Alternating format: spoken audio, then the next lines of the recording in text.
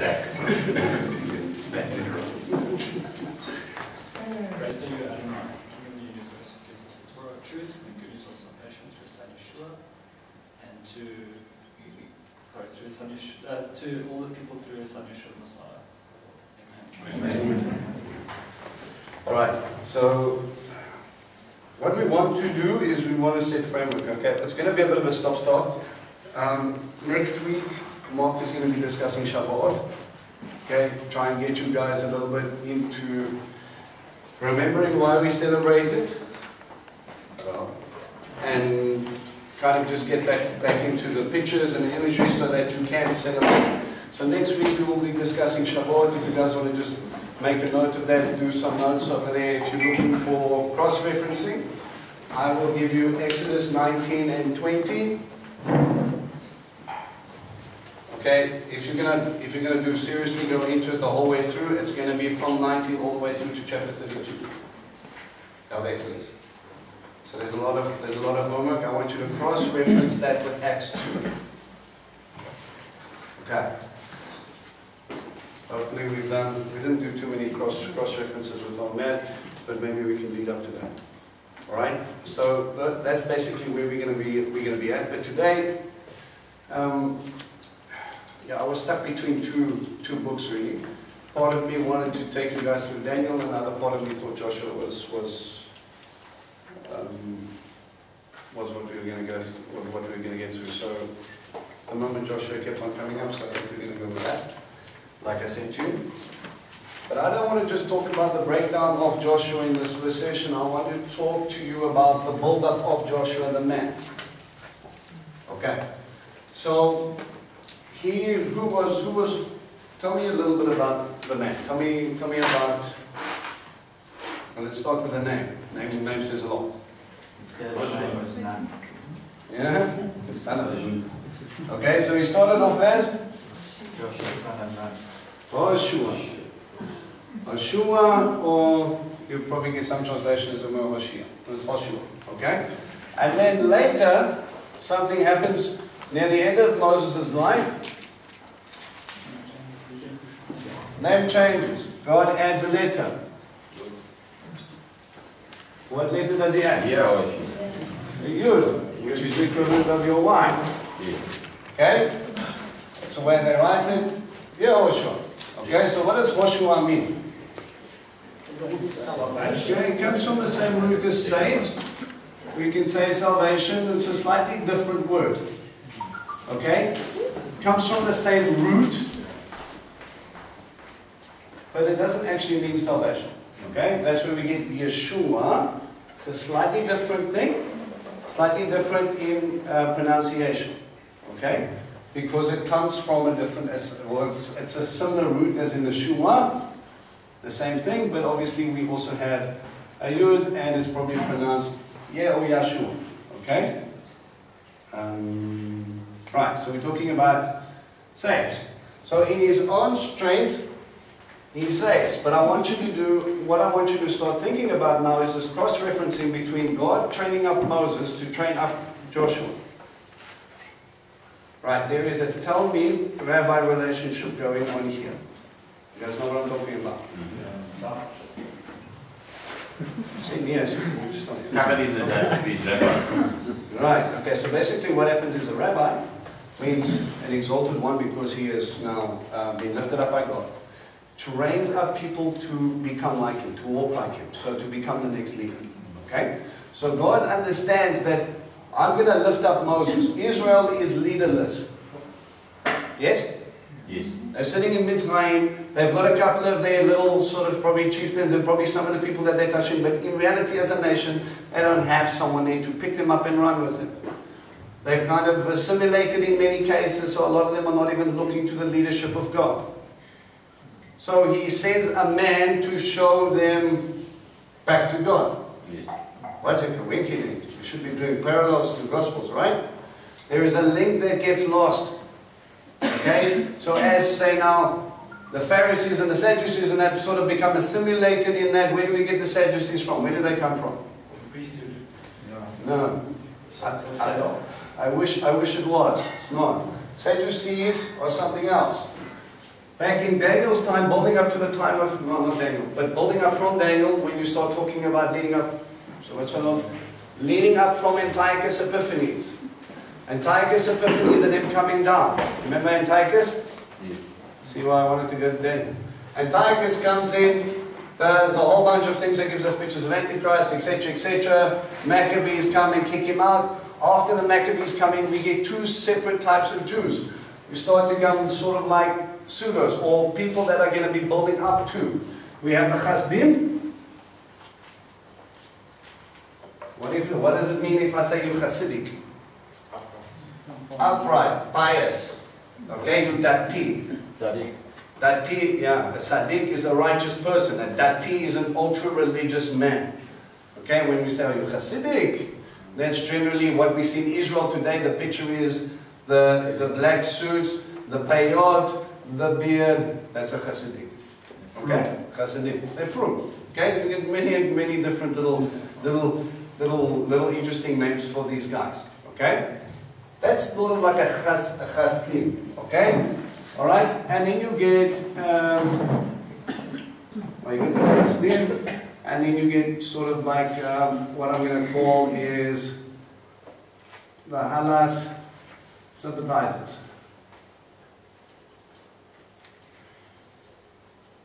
That's probably spelled wrong, right? Zeus.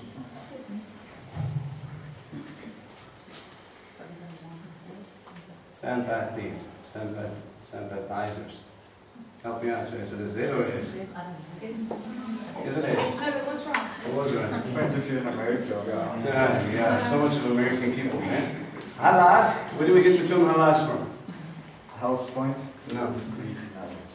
Greeks. Greeks. Okay, they don't call themselves Greeks, they call them Hellenists. Hellenism comes from the term Greece, which is halas. Okay? So we get these, I want you to parallel Roman sympathize. Okay? So we get the guys that are ultra-orthodox, that want to stick to just Torah, want to be focused on just what God said, and then you get the guys that are saying, Greeks, the modern culture, guys, we need to move out of the Stone Ages. Come on now, let's enjoy a little bit of this, the theater, the hippodromes, the sports, the lives in this modern culture. Okay? So we get this, we need to sort of move in and then we don't. What happens is we kind of get the Chasdim, which became the beginning of a Pharisee, and our Halas, our Roman sympathizers, are the guys we call Sadducees. Yeah, I'm sleeping today. Then where did the Essenes come from? Essenes were a completely different animal altogether. The Essene community was so sick and tired of hypocrisy in Jerusalem, they decided to become an all-male community with an adoption agency policy that said we would now come out and we will become they called themselves the people preparing the way in the wilderness. They called themselves sons of light fighting against the sons of darkness. Sons of darkness were people there were so compromised they didn't even know what Torah was anymore. I smiled though because the Essenes went completely off a lunar calendar and followed a solar one. Is that we talk about the Zealots? No, the Zealots again. All another crowd. Okay, well, while we're there, right? We're talking about the Essenes. Was John the Baptist an Essene? Possible. Okay?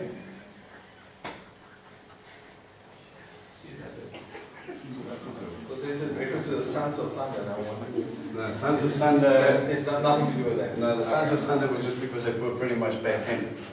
Alright? The Sons of Zebul. Alright. So we have, okay, while we're there, five major groups. There were probably 20 odd subsections in the time of Yeshua.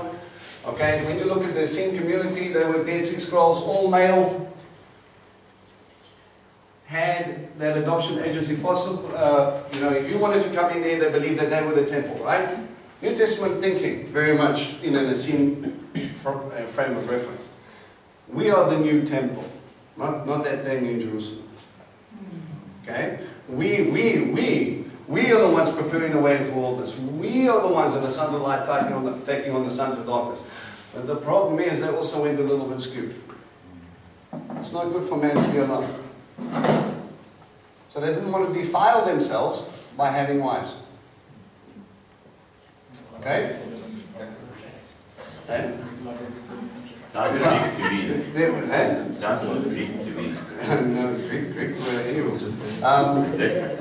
They took on small people, they took on anybody that actually wanted to come into the community. For the first year, you would basically go through this process. I would give my wealth and I would put it in this communal bank.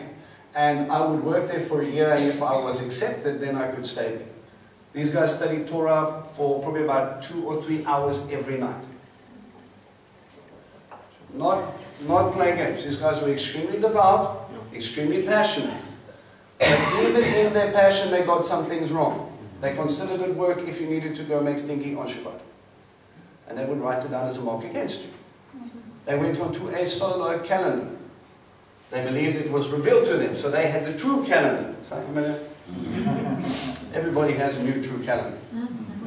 Okay? Ultimately, we have to come down to what's God's calendar and what's not. Alright? And obviously in our time, you know, we have a lot of these new phases coming in every time.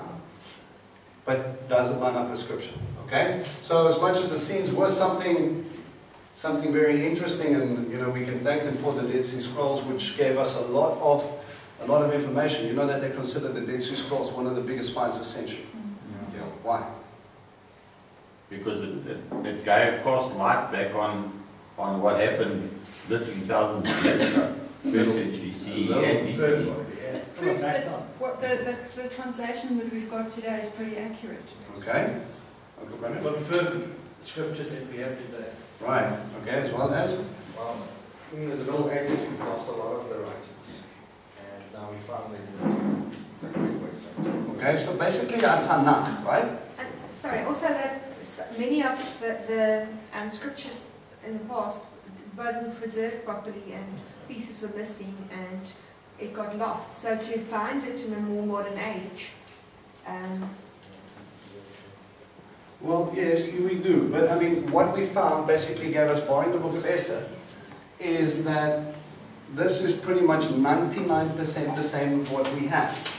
So when people were questioning the validity of Scripture, broken telephone, guys, come on, a scribe making a scribe error, they copy the scribe error, then the scribe makes another error, then in generation after generation, 2,000 years. You cannot tell me your Bible is the same. Enter Dead Sea Scrolls, well actually it is. Right? And then just when they questioned that, they found another little piece. It's a lovely little scroll. It's about that big. They found in Israel this. What they did was they found this little pendant for a necklace. And when they opened it up, what they saw in the paleo was the Aaronic blessing. Right, and that predates the Dead Sea Scrolls by 1,000 years. They considered that the prized possession in the entirety of the museum. Right? It's that big. They've unrolled it, they've enlarged it so that you can see it, and then they've translated it for you. You can buy the little pendant at the Golden Tool. I have one. No? Yeah, there we go. George's got a copy of it. Yeah, good man. Alright, Johnny, if you want to hold it in your hand and just pass it around to show you the size of this thing. Now, this was rolled up in a little scroll. Yeah, just walk there. Okay? And they just have this thing. So again, God says, okay, you want to question whether or not my word stays the same as is written in Numbers. God drops the mic and says, thanks very much, no more questioning my translation. Okay? New Testament was a little easier because we have more copies of it and we can trace it back a lot better than we're talking about something that happened with David 3,000 and therefore the Exodus probably 4,000 years ago. Now, what they were doubting is that the Jewish nation ever existed. Yeah, well, that there was actually a Hebrew nation or anything like that. And that that's any of the Gospels, you know, which was written by different people, putting stuff together, and then these fonts. Yeah. And also points out to something extremely important here. How many of you know, even now in our times, we were questioning which translation is more correct? Alright, so now we have King James, but you know, come on, it's English, it's not Hebrew. But we don't even know if they spoke Hebrew, so many people lean towards the Greek. Now we don't know because that's where we have our last reliable copies from, but now probably in the last 10 or 15 years ago, there's been a big push for the Aramaic. You have to have an Aramaic Peshitta, an Aramaic translation, because that's more, it's closer to the Hebrew. But because we don't even know if they did have a Hebrew copy. That became into well, we don't know what the lingua franca of the time was. Dead Sea Scrolls settled that debate. Even though we found Aramaic and some Greek scripts or scrolls in the caves, 90% of it was written in Hebrew. When we found things of ostraca, little pieces of pottery that have little notes written on. When we found archaeologically things that were written, there were stones written in Yeshua's time, that you can go look at in the museum itself. There's one stone that they found there that said to the place of the trumpeter at the southern wall excavations. To the highest point of the temple, that was not written in Aramaic, it was written in Hebrew. Alright? So the more we look back to the evidence that we have, and that backed up quite a bit, it made first basis is that Hebrew was the language of the time. Not taking away the fact that they probably would have spoken, or the learned person would have had some Aramaic, a lot of Greek. Why? Because of Romans. Tell me where we get the languages from. Aramaic came from the Babylonian. Right, Aramaic we picked up in Babylon. Okay? But we were only there for a little bit of time. So before that, we have Hebrew, which is kind of interesting because when we look at Daniel is written in 2 languages. Okay? Hebrew up until a point, Aramaic, to a point, Hebrew again. So it leads us to believe that God wants to use a language to reach the Babylons that they had no excuse, they didn't understand what was going on. Well, isn't the first chapter and a half of Daniel actually written by Nebuchadnezzar? No, probably not. This is one portion. Well, Speaking of his dream and things like that. you probably would have been interviewed by someone and then written down. Remember, Daniel would have had to go and he had the interpretation of the dream that was going on, so he could have filled in the rest of the story, as in what would have happened. Okay? But in Nebuchadnezzar's hand, that's the Hebrew portion. Later, I believe the Aramaic only started, and I'll get the exact, I'll get the person. Hebrew, Aramaic. Yeah, it's Hebrew, Aramaic, Hebrew again. So I'll get the exact breakdown for you to go in there. Anyway, so we go from Hebrew to Aramaic. We pick up Aramaic in Babylon. Next we have Greek. Where do we get Greek from? Obviously Hellenism. Okay, when we get Hellenism coming in, who brought in Hellenism? Alexander the Great. Alexander the Great. Okay, I did not come to conquer you guys and take away your gods. I only came to bring my culture. Oh, beautiful music. Right? We have this Alexander doing something very sneaky. He comes in and then he goes, I don't want to conquer you guys. I just want to share who we are. Enter gymnasium, gymnos. What's the word gymnos mean? Naked. Gymnasium means nakedness. Isn't that nice? Right, so we want to bring those things in. Let me just tell you, the name fits the exercise. Okay? If two people wanted to think about the guys, gymnos was for men, gymnasium was for guys. Ladies were not around there. In these bathhouse complexes, you had a gymnasium.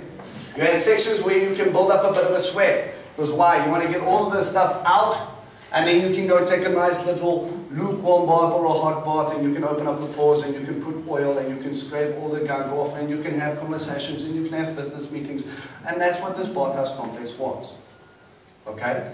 But we have pictures, and we have details of the way they did it was in the news. So if two guys wanted to work up a bit of sweat, they would might want to wrestle.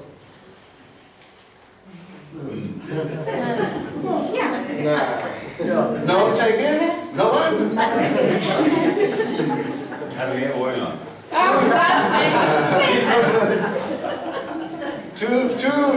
Two rather naked people with some olive oil on, And we're going to build up some sweat, and then we're going to go have a bath together, and it's going to be all about camaraderie. Right. Needless to say, there was a little bit of a homosexual complex in Greece. I don't know why. I don't know who would have imagined that would come up. Okay? But then again, we come up to this idea. Right. And that's where we get Greek and Hellenism and all those good things from. What did the Romans bring? Nah, damage, man. Focus. Patterns. Okay. So when they came in, basically New Testament time, the most spoken language was probably Greek. Why? Because that's what we had, the infrastructure is already there. And so if we wanted to go out because of Alexander the Great's great empire, everybody was Hellenized, so guess what guys, they all understand Greek already, so let's just use that. And then as Rome came in there, for them themselves, they would use Latin. Okay. So we have different aspects, and we would go into our translations. You would have Vulgate, Septuagint, then you have the Aramaic Peshitta, and now we have Dead Sea Scrolls and things like that that show us actually the Hebrew translations works. And we've got guys, professors that have taken the Greek translations of the New Testament and they have back translated it into the Hebrew, and they found that the idioms that do not exist in the Greek language work perfectly in the Hebrew. Okay? Let me give you one. You tell that fox. In Greek, that means nothing. We kind of understand it in English today to mean, oh well, you were telling him he was cunning. In Hebrew, it means you tell that nincompoop. Right, makes perfect sense to a Hebrew-speaking person, and they would go, that's a bit rough. In that time, it made perfect sense. In Greek and in Latin and those things, it didn't. We never had an idiom for that. The finger of God. Okay, you know, Greek thinking, can you imagine Zeus coming down and... No, that's a Hebrew idiom for the Ruach HaKodesh, the Holy Spirit. And the more we translate it back, the more we see these things fit into place. And never mind the fact that they found in various places, including the vaults of the Vatican, original, well, let's not say all the way back to Yeshua's time, but transcripts of probably the second or third copy, if I understood correctly, of a Hebrew Gospel of Matthew. That's what Hebraism You can't get away from. And the whole way the language flows is completely different to Greek. Greek's more clinical, I suppose, probably where we get into our line of thinking, and Hebrew's completely different. Okay? You just explain, Hebraism is a word found in Hebrew. Yeah. When you actually play words off against one another. That's Yeshua, Hoshua, you know, and those sort of things, where you come into this and there's a meaning behind it, but then it comes down to a shortish. Right? Okay? So, it was kind of a big thing, alright? I don't even know why we did. But anyway, Zealots were extremely passionate about Torah, passionate about serving God only, and they will not bow down to any Roman deity. Okay? That's death or God. There's no in between. Okay? Different subgroups. Okay? And then the last ones were, major group was Hasmoneans. Hasmoneans were basically the old royalty from the time of the Maccabees. Okay? From the time of the Maccabees. When the Maccabees came over, remember they established the kingship and the high priestly order again. Matthias was the guy who started the revolt, the father of Judah the Maccabee. Right? He came in and he sort of, he was part of the Kohanim, so they were part of a Levitical group. And then they went in and they established a kingship, they established everything as they came in, and from that lineage, we find someone in the New Testament that Herod the Great knows. Anybody have a clue? Miriam. Right. His favorite wife, see, he marries her to solidify his claim on the throne. But he got his claim on the throne from who? From Rome. Rome said, now you go and you take it, because they kicked him out a little bit before that. And he sort of gets established by Rome, even though Antipater, his father, was in control of that region. You have a young Herod and a young Phasael running things underneath Antipater. Antipater dies, revolt happens, Phasael gets murdered. Herod runs for his life. He goes to Rome and he says, Mark Anthony, help a brother out. Mark Anthony says, my boy, you go down there with our authority. And he becomes Herod the Great. And he establishes this well, you could say it like this. He became like the mayor government fake king that gets put into place. Okay, under Roman power with Roman agenda. All right. He takes Mariana, his favorite wife, and later strangles her because there was a rumor that she had an affair. Yeah. Right, but don't worry, he built a nice little tower for her because he felt bad. Okay, it's one of the 3 fortifications near Jaffa Don't Gate. forget my tower. All right. Better than keeping the next detective in the town. That's, yeah. Just while we're there, Herod. Herod was what? He was from Idumea. Okay? Just before, what? You know, there was a little bit of a, fill it in. Herod didn't like the Jews very much. Why? Not just a prophecy, he hated them before that.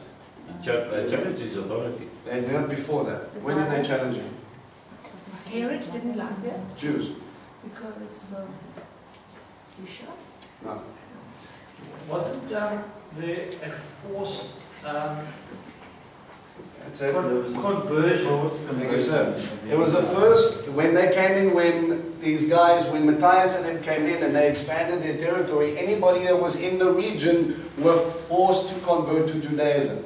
No more Hellenism here, we are all going to be Chasdim. Right, because Antiochus put in Jason, or Jonathan, before, and he brought in Hellenism and he gave Antiochus revenue from temple and all the rest of it. So now, later, Onias the third comes in and he as high priest says, no more of this Hellenism rubbish, we're shutting it down. You will be Jews, we will follow Torah, and I don't want any mixture. And he included whoever was around. The Idumeans, the Edomites were there and he converted them too. You had your choice, right? So you all get converted. Antipater comes in, he's an Edomite. But he's Jewish because of a conversion that happened.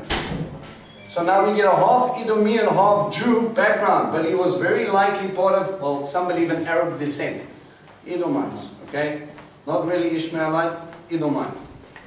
But he was separate and he came in with this identity, and we have this Edomian, half Esau, half Yaakov by first conversion come in, and these guys revolt against him and his brother. They kill Fazael, his brother. He's a young man at this time, he's like 12 or 13. Not only did you force your conversion on us, not only did you rejoice when my father died, but you killed my brother, and now I must sit here and I must smile at you. When I get back here with Roman gods, you guys are going to know what it's going to be like to be conquered. You kind of see how the backdrop changes the perception on just, okay, he was a nutter, but plain and simple. His hatred for what they did to his brother established basically, and that kind of grew to the point where Herod the Great became Herod the Great. Any insurrection, any thought of insurrection against me. The last time we maybe heard about it, and I don't know if this is fact, but maybe there was a little hint or a little clue before. My brother died because of insurrection. Bring a revolt, let's see what happens. He wasn't going to make that same mistake twice. Okay? Anyway, his hatred leads to his dynasty, and that becomes basically his legacy. And that's basically how we go to Dead Sea Scrolls, and we have no idea why we're talking about this, but anyway. So that's great. Joshua. Yes, filling in the gaps, lovely. All right. Now, we've obviously studied Torah. You've been given a lesson from Bereshit. From the beginning, we get our story traditionally, probably from when Moshe was sitting on Mount Sinai for 40 days and 40 nights, and then he goes in and he goes, well, okay, you're the God of, and he's, well, what's your story? And God tells him a little story about Adam and Eve and